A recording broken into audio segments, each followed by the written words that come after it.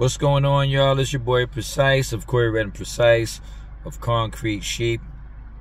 It's been a minute. Like I told y'all, most of the time I keep y'all updated on the music stuff, but every now and I just jump on here, give you something that God has laid on my heart. And today is one of those days. I'm not one of the people that jump on all the time because I just don't like to talk for talking's sake. But there was something pressed on my heart the other day from the Lord, and I wanted to share that with you guys.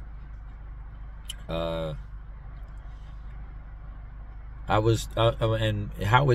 it started was I was in prayer, and while I was in prayer, I heard this.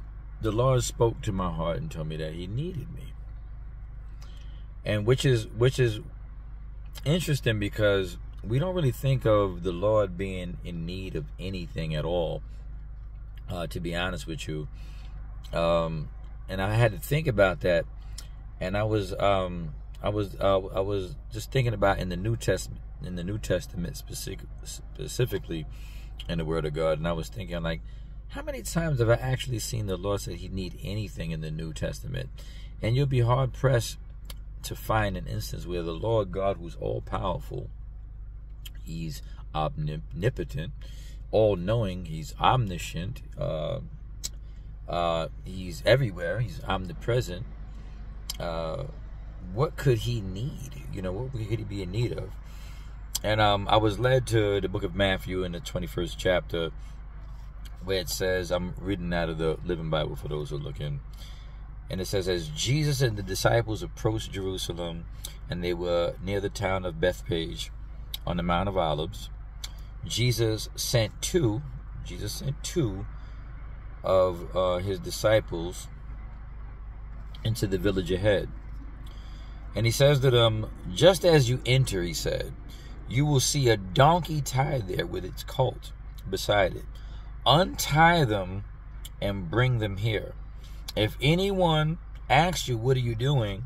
Just say, the master needs them, or hath need of them, depending on what translation you're reading.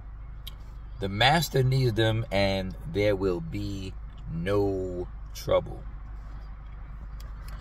What stuck out to me, that was like, well, okay, this is where the Lord is actually saying He needs something. And one of the things that stuck out to me first, to encourage any one of you guys in what God has have you to do, when he tells these two disciples as they go there, He said, if anyone asks what you're doing, tell them the master has need of them, and there'll be no trouble. I want to encourage somebody within the sound of my voice, if there's something that God has you specifically to do, and He's told you to do something, have no fear, be encouraged, be brave, be bold, because if He sent you to do something, then there's no one that's going to be able. There's no human being, there's no power, no ruler, no principality can stop you to do something if God has called you to do it. That's number one. That was number one that came to my mind. Number two, when the donkey and its colt were untied, they were untied because the master needed them. He said, tell them the master hath need of them. When Christ comes into our life, yes, He comes in our life and He sets us free because He loves us, yes, but don't be mistaken. He sets you free also. He loves you, and yes, He has a plan for you, but yet He has need of you. There's a purpose for Him setting you free. There was a purpose for them unbinding the donkey and its colt. There was a purpose for them untying. The master had need of them. And when He untied them, what was the purpose? That donkey and its colt were used to carry Jesus. The donkey, and they were used to carry Jesus. Now, we know the Bible says, in the beginning was the Word was with God, the Word was God. They were used to carry Jesus, a.k.a. the Word of God, to where He had to go. So Jesus unties us for a reason, to carry his word where it's to the intended destination. My question to my brothers and my sisters, since you've been untied, since you've been unbound, have you carried the word of God to where he's telling you to go with it? You were untied for a reason. You were untied for a purpose. The Lord hath need of you. Now look, it's funny that he would use a donkey when a donkey is the most, its reputation is for being the most stubborn of animals. But yet it submitted and it carried. He didn't put a bit in its mouth to steer it. It submitted and carried the word to where it needed to go. As stubborn as a mule can be, it's still submitted. And what about us? We've been untied. We've been unbound. God has need of us. The Master has need of us. Are we willing to carry his word, the word, Jesus, carry the word to where he's sending us to go with him? And again, he said, if anyone gives you any trouble, tell him the Master have need of them, and there'll be no trouble at all. What God has called you to do, no one can stop you for. If he called you to do something, be brave, be courageous, go ahead and do it. No one can stop you. No one can undo what he's called you to do.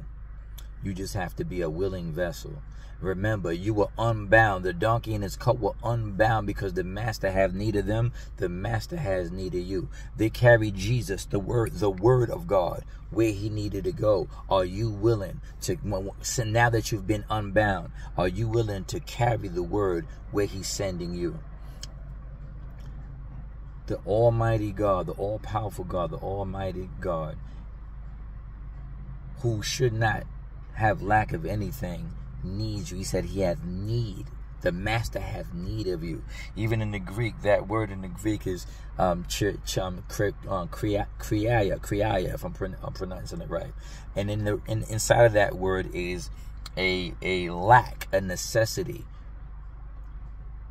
Just think about what God has done in your life, what he's pulled you through, what he saved you from, everything that he's done for you since you've known him. We do for our loved ones, like for our family, because we love them. I mean, we know what they would do for us. And I don't know about y'all, but because God has been so good to me, if he needs anything, then I'm willing to put myself out there and obey and submit. I'm not going to let a stubborn mule have more submission than me. God loves you. He's for you. Jesus has need of you. Obey the call. No one can stop you if he sent you. He has need of you. Are you willing to carry the word to where he's sending you? God bless you. God keep you. God cause his face to shine on you. Jesus loves you. I love you. Bless y'all. Peace.